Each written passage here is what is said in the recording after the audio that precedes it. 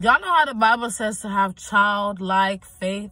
To be like children with the Lord, to be like lambs. This means to rely on God in a way that we are not battling with him on how or when or what will happen. See, when we look at children, they literally believe what you tell them. If I tell a child, I'm going to get you candy or I'm going to get you this, they believe that. So the next day when they see you, they're like, where my candy at? And that's the thing, they trust. And if you pay attention, it's when we get older and we realize that people keep hurting us, that people lie to us, that people tell us something and they don't fulfill it. That's what makes us lose our trust in people. And we then grow up and realize we can't just trust anybody that speaks to us, but children. Children trust, they believe. And that's why with God, we have to have childlike faith. We just have to believe and trust that what he says that he will do, that's what he has done.